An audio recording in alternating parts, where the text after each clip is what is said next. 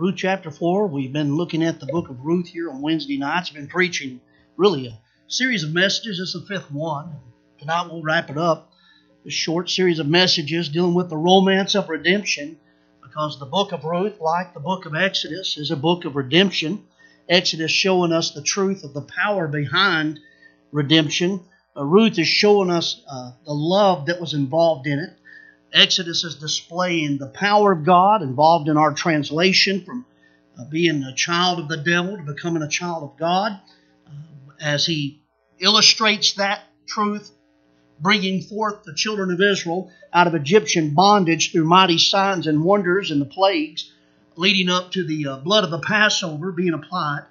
And they escaped death literally going over the Red Sea on dry ground by faith, a passage for them that was secured by the breath of God, pillar of cloud by day, pillar of fire by night.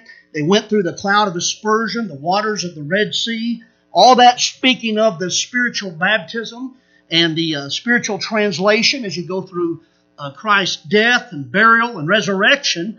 Of course, 100% process of the Spirit of God taking us to become a new creature. Of course, all that is involved in the gracious act of redemption. Now, the book of Ruth deals with this truth in a much less dramatic way there. The subject of redemption is showing us our debt, our need, our desperation, also showing us the importance of the choice in the matter. Remember, Ruth was given an option while she was outside the land. Here is a widowed woman suffering from the touch of death in her family. She's facing death. And of course, what she looks at her people, she sees a spiritual darkness, and she yet, given the option, she says, I will go. Just like Rebecca said, when Eliezer, we believe, asked her the question, if she was willing, she said, I will go. And here, of course, the Bible shows us this was Ruth's decision. Where you go, I will go, she said. And she claimed to Naomi, her mother-in-law, who was going back to Bethlehem where she belonged. So Ruth had a choice. Just like all sinners have a choice when it comes to the matter of redemption, the price, of course, has already been paid, and all that awaits is just an agreement between the sinner and the Lord. Now, for me, the matter was settled when I was just a teenager. And yet, to be technical, the matter was settled long ago, like the psalm says. The Lord Jesus Christ made the choice when He said, not my will, but thy will be done. And He chose in that act to freely give Himself in an act of worship and honor toward God the Father, so that sinners could be redeemed. And when confronted with a choice myself many years later, what would I do with Jesus Christ, who made the choice for my redemption? Thank God I chose Him. And I chose right. Now, the book of Ruth, as we've seen, also speaks to the great love wherewith God has loved us in this regard. Speaking of the Redeemer, showing us some great, precious truths about Him in the person of Boaz. Boaz's name, as we've seen, means strength, means diligence, and in both aspects he points to Christ. For when it came to our redemption, Christ had the power and the strength to redeem us, and what's more, He wouldn't rest until it was done. Meaning He went all the way through, amen. He paid it all, like the song says, all to Him we owe. Sin had left a crimson stain, but He washed it white as snow. And in chapter 1, there's recorded for us Ruth's sorrow. A death had come in the family, and she lost her father-in-law. Then she lost her brother-in-law, and even lost her own husband. That was Ruth's sorrow. Ruth makes the right choice to stick it out, as I said, with Naomi. And she does so really, no thanks to Naomi.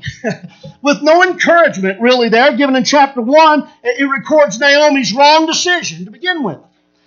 She left the place of blessing. She shouldn't have. She left the place of blessing. She went from the place she belonged to a place she didn't belong. And we also see Naomi's wrong counsel. She has two daughters-in-law to go, and they were with her, and yet she encourages them, don't bother going with her. She's telling them not to leave with her. All she could see at that point in time was that God's hand was against her. And that's why the Bible counsels us, saying that we're not to despise the Lord's chastisement. The Lord chastens us, and it's for our good. He scourgeth every son He receiveth. And it's an act of God's love whenever He chastens us and He corrects us. But Naomi couldn't see that at that point. And so what you see also in chapter 1 is Naomi's wrong attitude. She makes a wrong decision. She gives wrong counsel. She has a wrong attitude. And still yet Ruth, looking back at her own heritage, looking at the paganism of her own people that she naturally belonged to, she knows there's no hope for her if she stays there. And in the context of Ruth's sorrow, she chose right. Chapter 2 speaks of Ruth's service. She is choosing not only to go, but once she's there, she chooses to go to the fields. Everyone, amen, every one of us that have been saved, despite the Jewish people being a people who have suffered God's judgment and wrath, a people who, as a whole, had walked away from God, rejected His laws, even rejected God's Son. Despite their having made wrong decisions and giving wrong counsel, and even now, for the most part, possessing a wrong attitude. Yet by the ministry of the Spirit of God, by the ministry of the light of the Word, we look to Israel for the truth of God's Word. And we look to Israel for the Savior that they rejected. Now think about that. That's where we get our scriptures. We get it from the Jewish people. We get our Savior from Israel. Amen. After they as a people had rejected both, we chose the King of the Jews to be our Savior. And from there we learned to go to the fields in order that we might serve Him. Ruth's service in chapter 2 shows how God guides Ruth and leads her in His providence to the very field of Boaz. Then Boaz, knowing her choice that she has made, he beholds her labor in the field and he shows great kindness to her. Remember what he tells her? He tells her in that respect, he says, don't go to another field. And of course, that's a message all in itself. A field there that we're in, serving the Lord. The Lord says, you stick with that field. You continue to serve me. Thank you, Brother Jack. And the fact is, folks, that when we're serving the Lord, we need to just continue serving the Lord. Continue being faithful. Now, Naomi, she learns there while she's in Boaz's field, she starts to suspect he's taking a shine to her. And he shows grace to her. And when she goes back, she's got that bounty and that blessing that he's just heaped upon her for her and Naomi. And Naomi, she says, where have you been, girl? Where'd you get all this? And she begins to explain how she ended up in the field of Boaz. And at that point, you begin to see a different outlook for Naomi. She begins to see God's hand involved in all this there, and she gives her counsel. And by chapter 3, we've seen Ruth's surrender there as her sorrow leads her to a selection, a choice, if you will. That choice leads to her serving in the fields. By chapter 3, she is led to a further surrender. She submits to the counsel of Naomi, and then submits to Boaz, and then has to wait on Boaz to work on her behalf and the behalf of Naomi. Now, all this is where we're at tonight. This is the message I'm preaching this evening from chapter 4. I'm preaching on Ruth's satisfaction. Ruth's satisfaction. She who selected Naomi, served in the field, surrendered to Boaz, here finds satisfaction with Boaz. A woman who, when the record begins, is in a pagan, idolatrous land, naturally connected to a people outside of God's covenants and promises, condemned by God. She ends up, by the end of the record, she's got her own relationship with God. And she's bought and redeemed and joined to Boaz. And what do we know? She's in the family of Jesus Christ.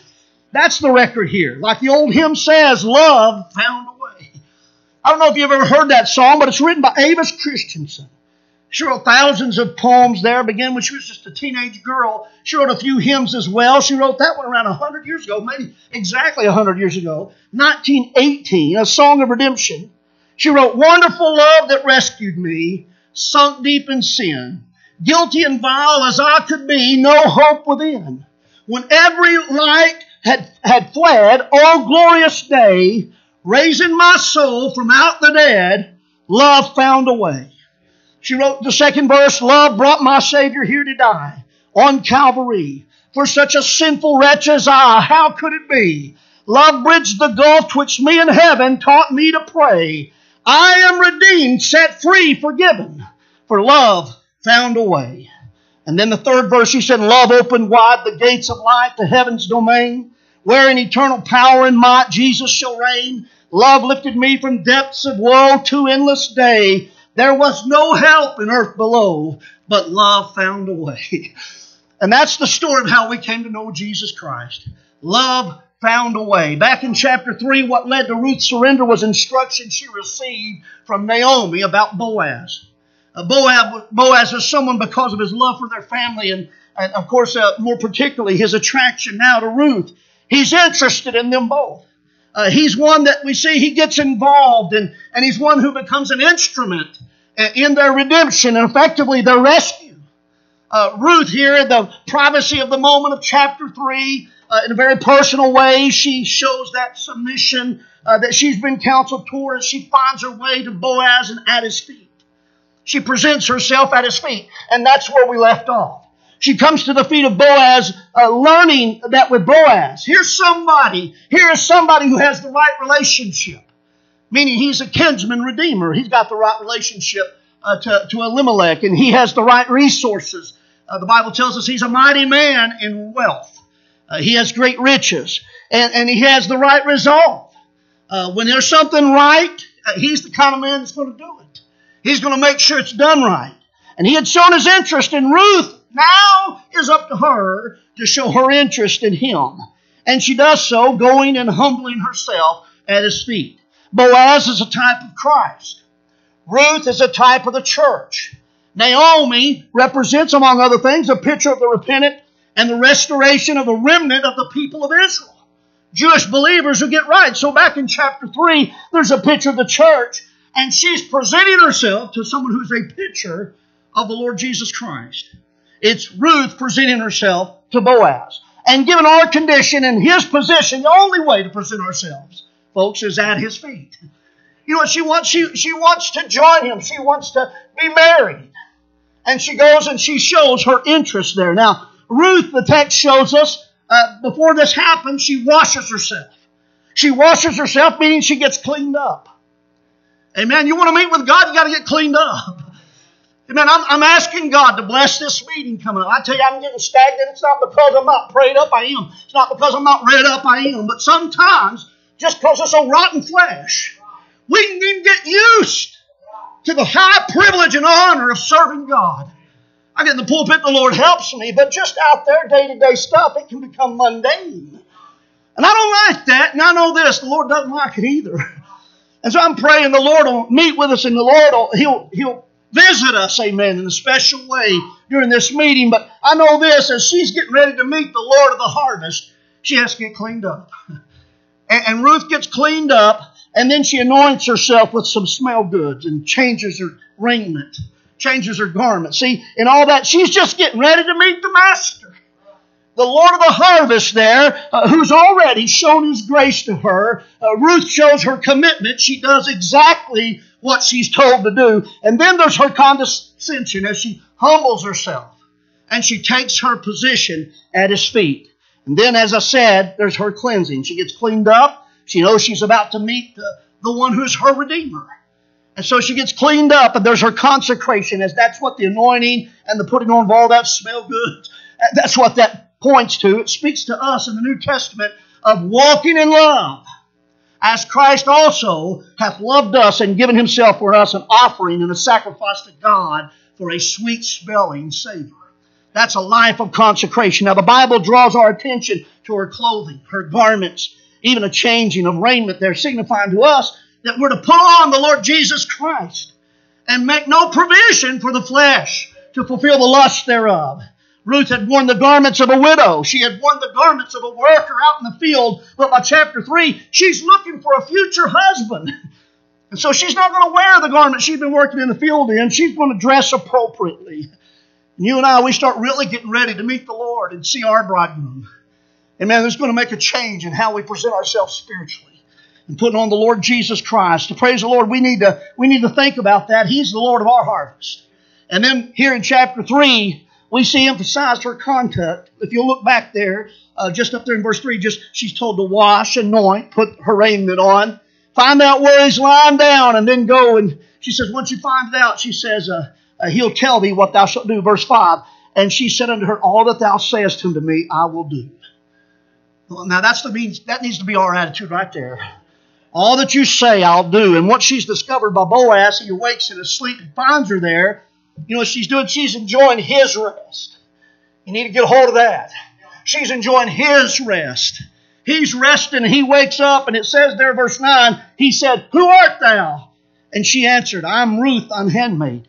Spread therefore thy skirt over thine handmaid, for thou art a near kinsman." And he said, "Blessed be thou of the Lord, my daughter, for thou hast showed more kindness in the latter end than at the beginning, inasmuch as thou followest not young men, whether poor or rich. And now, my daughter, fear not.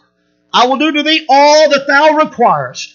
For all the city of my people doth know that thou art a virtuous woman." Again, a type of the church there. Proverbs chapter 31. "And now it's true that I am a near kinsman. Howbeit there is a kinsman nearer than I. Tarry this night, and it shall be in the morning that if he will perform unto thee the part of a kinsman, well, let him do the kinsman's part. But if he will not do the part of a kinsman to thee, then will I do the part of a kinsman to thee, as the Lord liveth. Lie down until the morning." And she lay at his feet until the morning, and she rose up before one could know another. And he said, "Let it not be known that a woman came into the floor." Again, this is all pure. There's nothing carnal going on here. He's making sure her testimony's intact. And also he said, "Bring the veil that thou hast upon thee, and hold it." And when she held it, he measured 6 measures of barley and laid it on her, and she went into the city.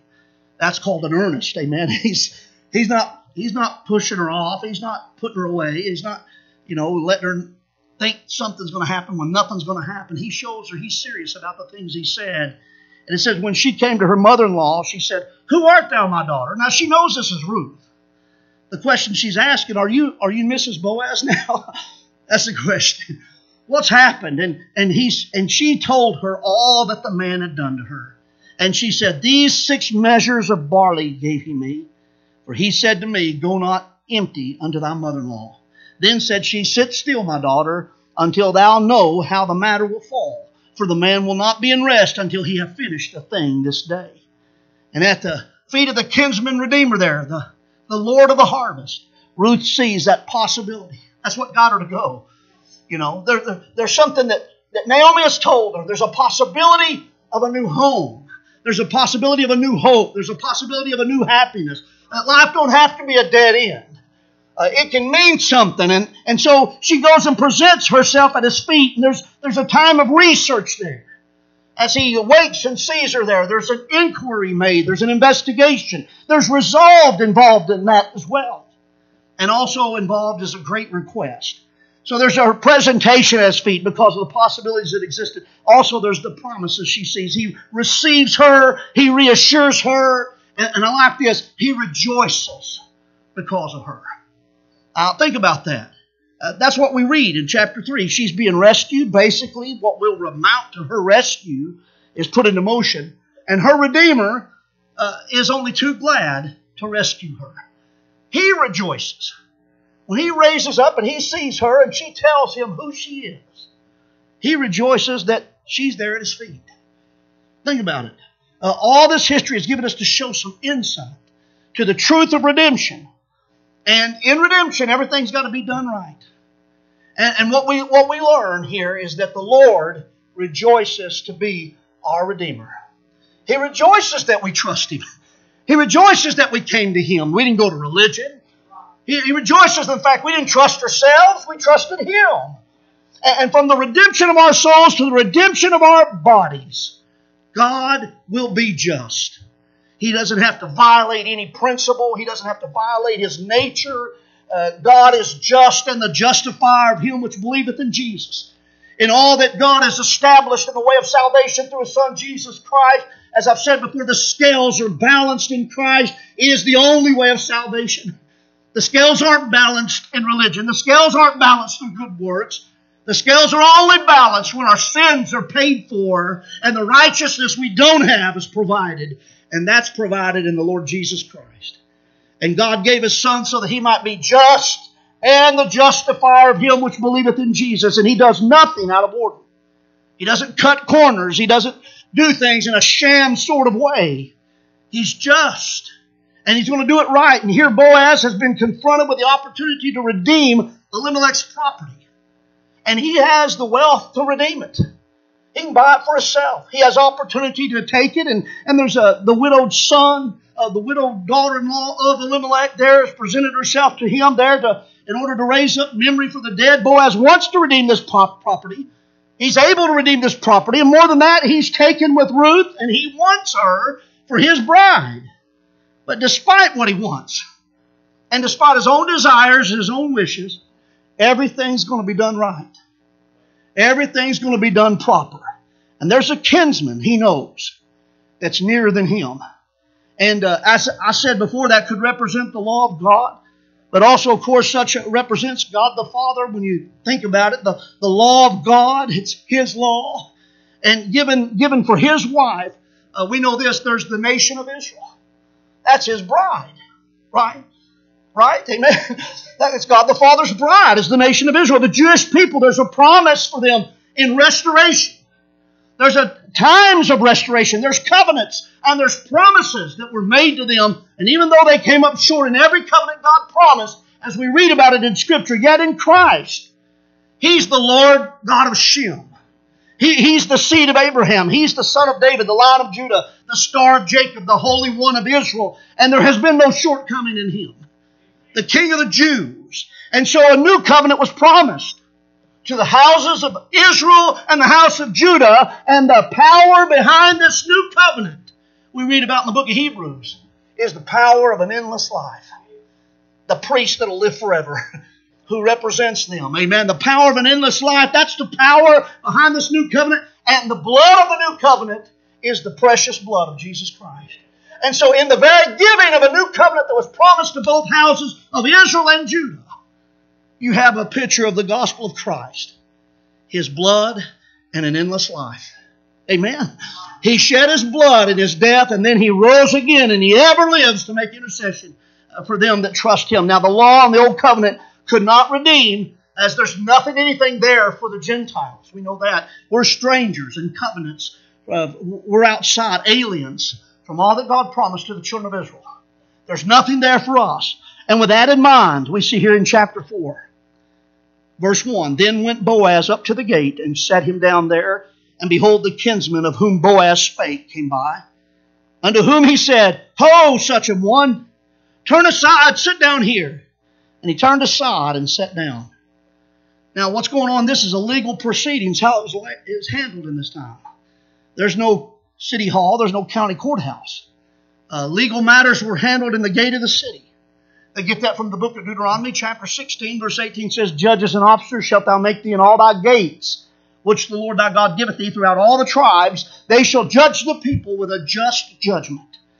And they met there at the gates. So in these towns are town elders deciding issues, and they're making rulings, the Bible says, quote, in the fear of God. And they're doing this based on the written law of God, according to 2 Chronicles chapter 19, verses 5 through 10. So verse 2 says, And he took 10 men of the elders of the city and said, Sit ye down here.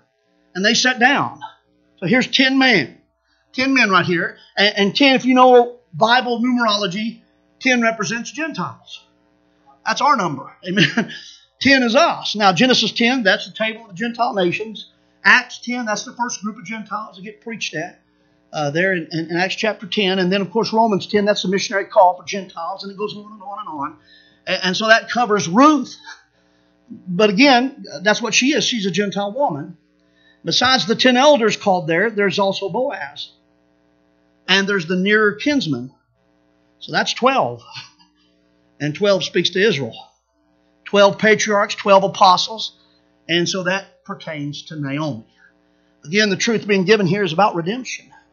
And redemption, friend, there's a redemption that speaks of the church, and there's redemption that speaks of the nation of Israel as well. Verse 3, He said unto the kinsman, Naomi, that is come out of the country of Moab, selleth a parcel of land, which was our brother Elimelech's. And I thought to advertise thee. This is where the word comes from. I thought to advertise thee, saying, Buy it. And that's what redemption is. Redemption's a buying. Buy it before the inhabitants and before the elders of my people. If thou wilt redeem it, redeem it. But if thou wilt not redeem it, then tell me, that I may know. For there is none to redeem it beside thee, and I am after thee. And he said, I will redeem it. Now what we notice here is at this point, Boaz has mentioned the property of Elimelech, and that's Naomi's debt included and all that she's trying to sell out there. And God in the law had commanded them to keep it all in the family, and that's what they're trying to do. But he hasn't mentioned anything about Ruth yet. He hadn't brought her up. She's a Gentile widow. So the first kinsman is willing until she gets brought up. And there's the problem, verse 5.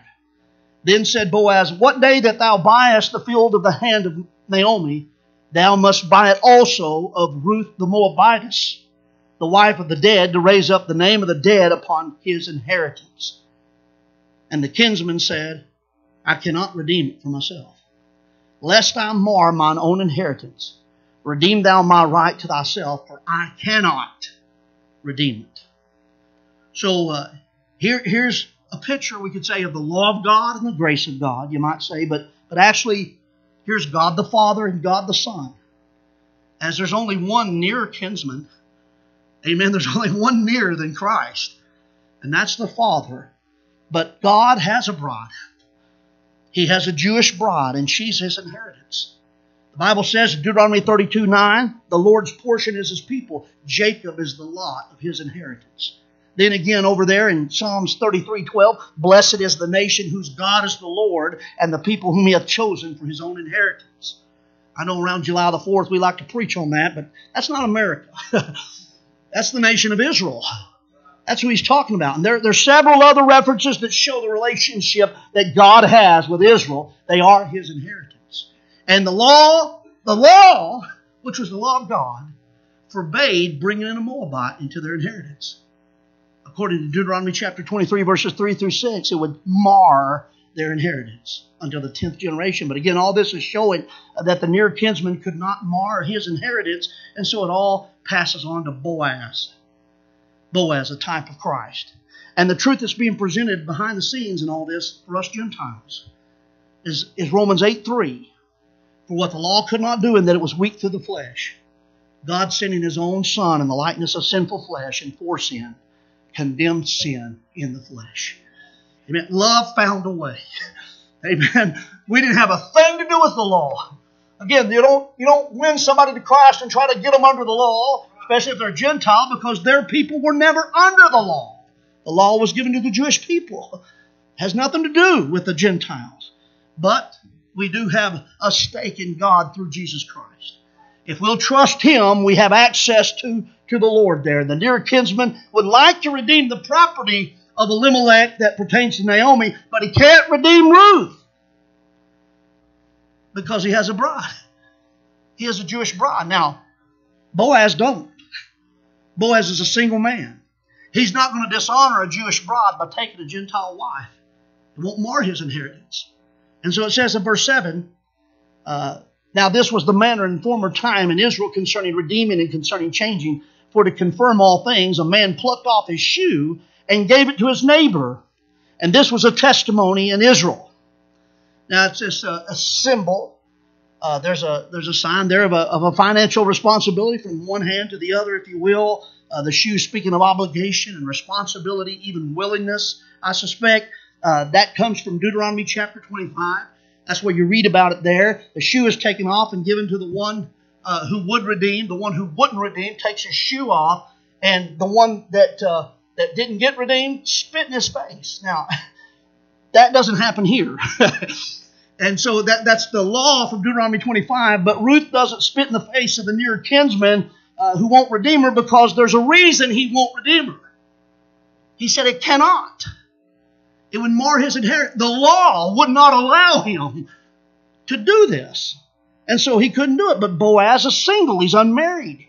As I said, he can take Ruth as his wife, and he's not violating the rights of a Jewish bride. Verse 8, therefore the kinsman said unto Boaz, buy it for thee. So he drew off his shoe. You know what he's doing? He's giving him that shoe, and he's saying to him, you do it. You do it. I can't. You do it. And again, folks, that's God in type, commissioning Christ to redeem a people called out for his name's sake. And that'd be me and you and everybody else that's saved. It says in Isaiah, in the light of the incarnation of Christ, it says, Isaiah 49:5, Now saith the Lord that formed me out of the womb to be his servant. This is the incarnation of Christ. A body hast thou prepared me, he said in Hebrews. And in speaking of that, the true Israel of God is Jesus Christ in Isaiah 49. And you can see that in that passage because Israel is going to redeem Jacob. And Israel, the prince with God, is Christ in the passage. Coming out of as a polished shaft. He's a heritage to the Lord, the servant of God commissioned. And he said, Thou saith the Lord that formed me from the womb to be a servant, to bring Jacob again to him. Though Israel be not gathered, yet shall I be glorious in the eyes of the Lord, and my God shall be my strength. This is Christ speaking. And he said, Christ said, God the Father said to me, he said, It is a light thing that thou shouldest be my servant to raise up the tribes of Jacob, to restore the preserved of Israel. I will also give for thee the light to the Gentiles, that thou mayest be my salvation unto the ends of the earth. That's a conversation taking place between God the Father and God the Son. And what he's saying there is he's saying you're going to be the salvation for the people of Israel. But that's just a light thing. You're going to be my salvation to the ends of the earth. And that's said in Isaiah 49 over 700 years before Jesus is born. And Jesus is speaking, talking about his own incarnation in that conversation. God gloried in his servant, who is his Son, bringing about salvation and redemption to the uttermost parts of the world. Verse 9 of Ruth chapter 4 says, Boaz said unto the elders and unto all the people, Ye are witnesses this day that I have bought all that was Elimelech's, and all that was Chilion's and Mahlon's of the hand of Naomi. Moreover, Ruth the Moabitess, the wife of Mahlon, have I purchased to be my wife, to raise up the name of the dead upon his inheritance. Again, God ordained that in the law in order to give you and I a hint towards the resurrection.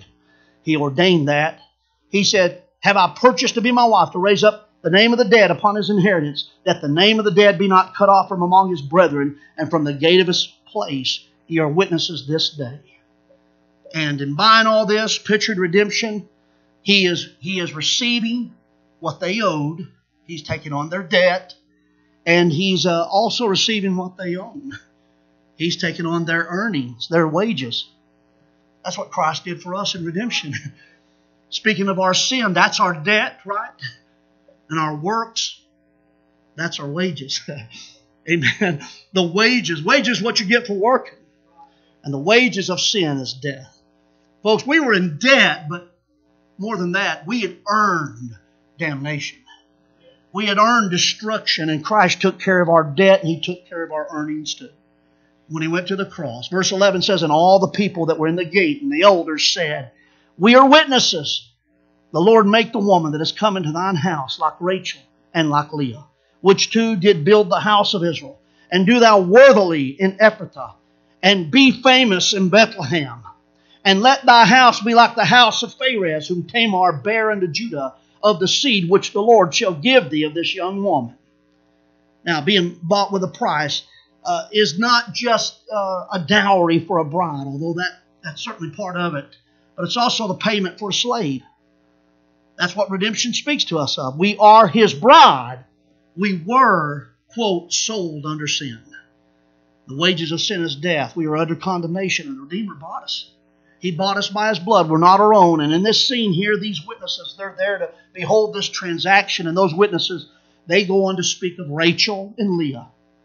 Talking about the two that God used to build the house of Israel.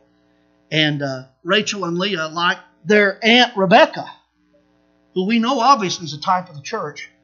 Rachel and Leah, they're all connected. All three ladies are connected to Laban, right? Right? Everybody's read that? Laban's the Syrian. These are Syrian women. They're Gentiles. And then also mentioned is Tamar. Tamar's another Gentile woman. So all in some form and fashion picture for us the Gentile bride of Jesus Christ. The church, which is largely made up of Gentile converts. Verse 13 says, So Boaz took Ruth, and she was his wife. And when he went in unto her, the Lord gave her conception, and she bare a son. And the women said unto Naomi, Blessed be the Lord, which hath not left thee this day without a kinsman, that his name may be famous in Israel. And he shall be unto thee a restorer of thy life, and a nourisher of thine old age. For thy daughter-in-law, which loveth thee, which is better to thee than 7 sons, hath borne him. And remember, when we were back in chapter 1, these same women, when they were saying, is that Naomi? You know what she said to him? She said, don't call me Naomi. Naomi meant blessed. She said, don't call me Naomi. She said, call me Mara, for the Lord hath dealt bitterly with me. She's not talking like that now. Amen. Things have went 100 miles from that situation. God has been involved, and He has done some things. He's turned everything right side up. Keep in mind, all this is happening in Bethlehem. Amen. Regardless of the history of this event, there's the prophetical value. Amen. We're looking back, but in looking back, we realize God was pointing forward. Micah chapter 5, verse 2 says, but thou, Bethlehem Ephrathah, though thou be little among the thousands of Judah, yet out of thee shall come forth unto me that is to be ruler in Israel, whose going forth have been from of old, from everlasting, pointing to the birth of Christ and the city He was going to be born in. Then it says down there in verse 16, Naomi took the child and laid it in her bosom and became nurse unto it. And the women, her neighbors, gave it a name, saying, there's a son born to Naomi. And they called his name Obed. He is the father of Jesse, the father of David.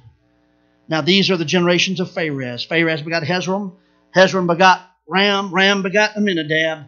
And Amminadab begot Nahshon. Nahshon begot Salmon. Salmon begot Boaz. Boaz begot Obed. Obed begot Jesse. And Jesse begot David. And we know on down the line, by the time you come to the New Testament, that's the line that Jesus Christ comes from. So here's Boaz, whose name points to Christ in strength and diligence. Then there's Obed, whose name means servant. You go back and you see all the passages in the book of Isaiah where Christ is the prophesied servant. And then he has Jesse, whose name means God is a gift. A gift. And then there's David, whose name means beloved. All of it. The whole record, folks, is the Spirit of God rolling out the red carpet for the coming of Jesus Christ. That's the way the whole Old Testament's written. And here in chapter 4, what we see is a summons where there's a gathering of elders, and there's Boaz, and there's the near kinsman. And following this summons, there's a symbol as the near kinsman removes his shoe because he cannot redeem Ruth. He gives it to Boaz. And then the record gives us the account of the son. There's a child born. It speaks of the fruitfulness of Ruth and the faithfulness of God. And then the account gives us a summary. Ruth in sorrow and selection. Amen. Her sorrow led to her selection, a choice. She made a choice. That choice led to her service. Her service eventually led to her surrendering and submitting to God. And then, of course, in the end, she's satisfied. She gets all that she needs to live happily ever after. That's what we're reading about here. We're reading about God touching a person's life. Everything was upside down at the beginning. By the time it ends out, it's right side up. The Lord blesses our choices when we choose right. Again, that's the great story behind the book of Ruth. The song, Love Found a Way, the chorus was, Love found a way to redeem my soul. Love found a way that could make me whole. Love sent my Lord to my cross of shame. Love found a way. Oh, praise His holy name. And I don't know where you're at right now after we get through this book together. There may be somebody here tonight needs to choose. You've yet to choose the Lord Jesus Christ. And there may be somebody here, you've chosen Christ, but you're not in the fields. You're not serving Him in the fields. And there may be somebody who's serving Him in the fields, but you're not at His feet. You're not surrendered. You're not submitted to Him. And the end of all this, when we go the right course, leads to satisfaction. You and I finding all that we need in Jesus Christ. Folks, that's a fact. Folks that thinks it's in money, if they had the money they were looking for, find out it's not in the money. Folks that think it's in things, find out if they got the things, it's not in the things. Folks that thinks it's in the family. And thank God for family. I'm all for it. But once you have the family, you realize if God wasn't in it, that wouldn't be anything but a burden. That's a fact. Friends, whatever you think life's all about, you know what you find out in the end? It's not about that. The only thing going to satisfy us, our longings, our yearnings, is the Lord Jesus Christ. He'll bless the little that we have or the lot that we have. He'll bless the relationships we have, the relationships we don't have. He'll fill in the gaps. He'll fill in the voids. He's all in all, folks. Love has found a way. And you and I, we're cheating ourselves when we're living for something else or someone else other than the Lord Jesus Christ. I want to ask you to stand. Every head bowed, and let's go to the Lord in prayer.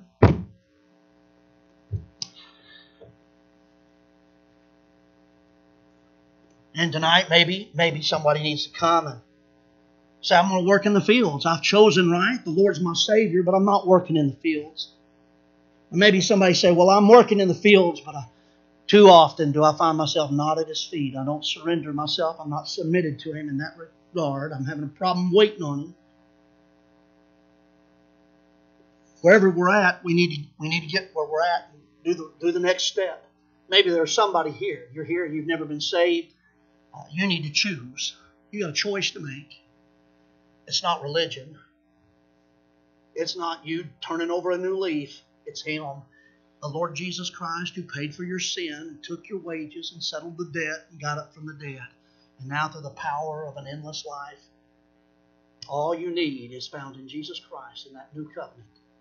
You need Him.